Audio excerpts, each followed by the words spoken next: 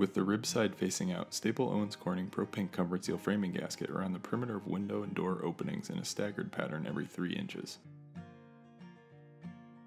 Apply exterior sheathing and joint sealing as shown in the exterior wall video.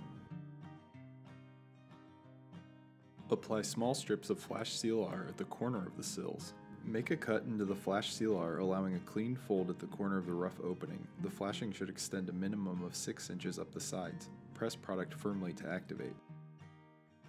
Seal the gap between the window and rough opening by caulking at the window flange on the top and sides before bolting in the window. Allow bleed out. Follow window manufacturer's specifications. Tape the sides of the window first and the top of the window second to the foamular using Flash Seal R tape.